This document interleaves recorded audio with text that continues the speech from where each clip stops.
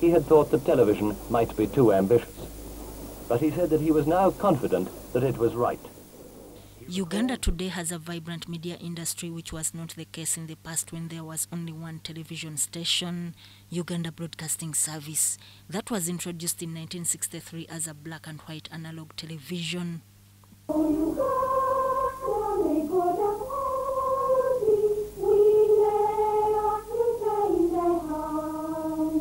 Television broadcasting was initially scheduled to start at the same time with radio in 1954, but was reportedly deliberately delayed by the colonial government, creating a long-time anxiety that was later to be resolved by the newly independent Uganda. The government has thought fit to have television to help implement some of the most important aspects of its policy.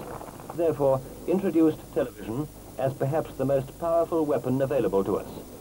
The then Minister of Information, Broadcasting and Tourism, Akbar Adoko Nekyon, pushed for the starting of Uganda Broadcasting Service Television, which was commissioned by the then Executive Prime Minister, Dr. Milton Obote, on the afternoon of Tuesday, 8th October, 1963, at the then White Man's Hospital, Nakasero Hill. The television manager shows the way, and Dr. Obote, followed by the minister, moves forward to cut the tape, while newspaper and cameramen record the event. The tape is cut. The studios are open. A Harvard University and Syracuse University graduate, Agri Awori, was the first Ugandan director of Uganda Broadcasting Services Television, taking over from the British managers in 1967. We didn't have a lot of equipment. We didn't have transmitters to cover the whole country. And furthermore, the studio was actually inherited from the former European hospital. All the senior staff, the director, who was the CEO, was a British BP seconded person. All the senior producers were also from Britain. By the time he left in 1971, television coverage had been expanded from Kampala to Masaka, Lira, Mbale and beyond. When we entered the expansion program, we covered considerable areas of Uganda. But we are doing this as a technical challenge, but we didn't have many viewers outside these areas. Television transmission would start at 6 p.m. and close at midnight. We used to have only one camera, but now we imported about 3 more, so we were able to cover an event in the studio from different angles. And then eventually, we got from Germany a mobile broadcast unit, 3 vehicles, one for camera control, one for inputs, and the last one, of course, was standby generator. Turning on the television was an honor only bestowed to the men of the house, characterized by fumbling with the antenna to get the best picture. It was a big challenge. Most of the TV sets really were community. We put them in the community centers, schools, and a few individuals, mostly expatriates and Asian community. Television sets were few, and having one always elevated a person to a high status within the community. Those without a television set could only be invited to watch, or in actual sense pay a visit during evening hours. The production was very little. The most popular program, when we now got the outside broadcast unit, was at Nakivubo, that's football, and also at independence celebrations, political events.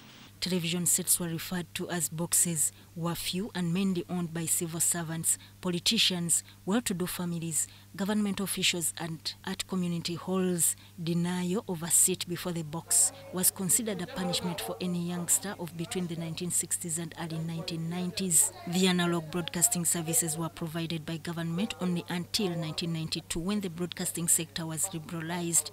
Ever since the liberalization policy was put in place, however, there has been tremendous growth in private radio and television broadcasting services in Uganda.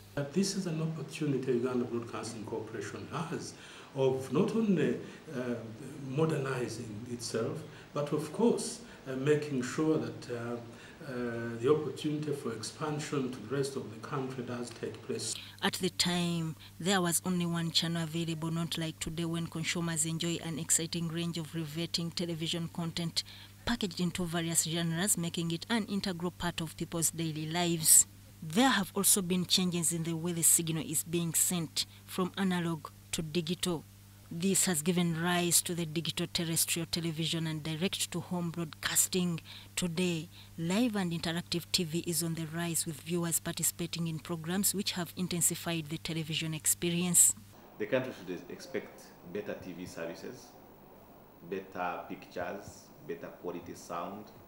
With the migration from analog to digital, there are a lot of benefits. Television content producers and television station owners are constantly looking for the magic formula for keeping their ratings high. There are two types of broadcasting content service packages or channels: free-to-air and pay TV. For free-to-air, one can receive these TV channels on their TV sets without any subscription or paying a monthly fee. Expect a good television services, and everybody will enjoy himself or herself with this digital migration. On the other hand, pay TV, also referred to as pay-per-view, is commercial, and one has to subscribe by paying a monthly subscription fee to watch the associated TV channels. This is a highly competitive environment with an influx of new stations. On-air presenters continue to switch loyalties depending on the packages being offered. It is our official channel through which we reach out the population of Uganda. And the UBC must remain a priority for the government of Uganda. And therefore we must adapt also as Ugandans, as the human population, to these new technologies. The single channel has been swept into the annals of history by the entry of a host of service providers like DSTV, GoTV, and other operators. 60 years of independence with the many achievements. The achievement of UBC getting better and better is also one of those that we are proud of. So that Kaye Deo Habimana, UBC News.